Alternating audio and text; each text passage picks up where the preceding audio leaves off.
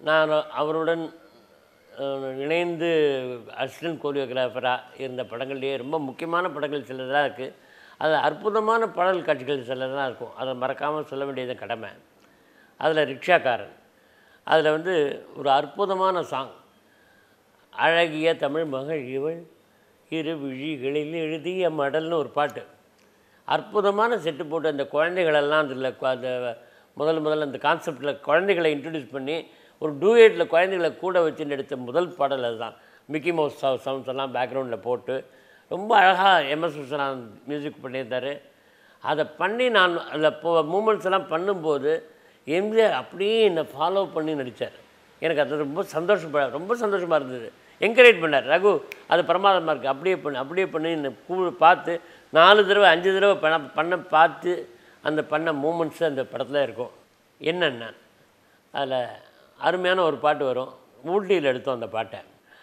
சலக்கு சலக்கு சிங்காரி உன் சரக்கு என் நடிக்கைக்காரின்னு ஒரு பாட்டு வரும்.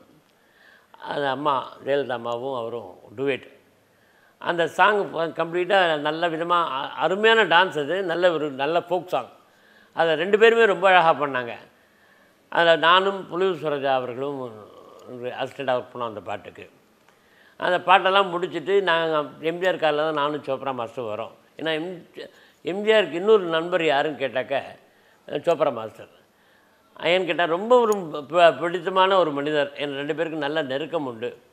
அவங்க கேப்லெல்லாம் என்ன பண்ணுவாங்க, ஒரு ஷார்ட் கேப்லேயும் உட்காந்துட்டு சோப்ரா மாஸ்டரோடு மட்டும்தான் அவர் சீட் ஆடுவார், வேறு யாரோடையும் சீட் ஆட மாட்டார்.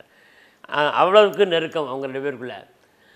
வந்து அவரோட நாங்கள் கார்லேருந்து ஊட்டியிலேருந்து கீழே இறங்கி வரோம். அன்றைக்கி பேப்பரில் போட்டான், எம்ஜிஆர் அவர்கள் மேட்டுப்பாளையத்தில் ரயில் ஏறாருன்னு போட்டாக்கா அவ்வளோதான். அப்போவே சொன்னார், காரில் ஏறும்போதே பாருப்பா போய் சேர்றதுக்கு ஒரு 3 மணி நேரத்துக்கு மேலே ஆகும். கீழே போய் இறங்கினதும் ஸ்டேஷனில் 1 கிலோமீட்டர் 2 கிலோமீட்டர் போகிறதுக்கு கொஞ்சம் சீக்கிரமே கிளம்பலான்னு மத்தியானமே பேக்கப் பண்ணி அங்கே போயிட்டோம். போனால் அந்த மேட்டுப்பாளையத்தில் கடைசியில் கருவில் மேலேன்னு பார்த்தா அந்த பாக்கு தோட்டத்தை தாண்டி வெறும் தலைகளாக தான் தெரியுது. அப்போ நினச்சா சரி இவ்வளோ தான், இன்றைக்கி ரயிலில் டிலே தான் ஆக போகிறதுன்னு சொல்லி பிளான் பண்ணி போனால் ஒருத்தரும் அப்படி அங்கேருந்து ஒரு இன்ச்சாக தான் போச்சு காரு. நாங்கள் அப்படி இருந்தாலும் பொறுமையாக அத்தனை பேரையும் பார்த்து உடனே ரயில்வே ஸ்டேஷனுக்கு இன்ஃபார்ம் பண்ண சொல்லி கொஞ்சம் தயவு செஞ்சு கொஞ்சம் ஒரு 1 ஹவர் ட்ரெயின் அது லேட்டாக ஸ்டாப் பண்ணி எம்ஜிஆர் வர சொல்லி அது அந்த ட்ரெயின் நிறுத்தி வச்சு போய் சேர்ந்து அதில் ஏறின அப்புறம்தான் அவருக்கு வந்து அந்த உடம்பெல்லாம் அவருக்கு வேர்த்து போச்சு. அந்த அளவுக்கு ஜனங்களுடைய அந்த அன்பு மழை அதில் நனைஞ்சுட்டே வந்தார். நனைஞ்சு வந்து அப்படியே சொட்ட ஈரமாக போச்சு சட்டையெல்லாம்.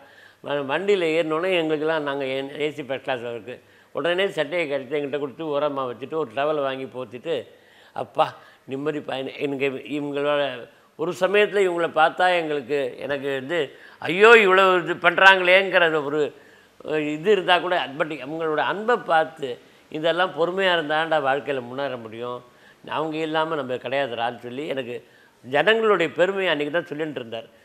நான் எவ்வளோ பொறுமையாக இருக்கீங்களே, உங்களால் எப்படி முடியுதுன்னு நாங்களாம் கேட்டோம். இல்லைப்பா என் பொறுமை இல்லை, என் கடமை இது அப்படின்னாரு. அந்த வார்த்தையெல்லாம் மறக்க முடியாது. If you like our videos and channel, please like and subscribe.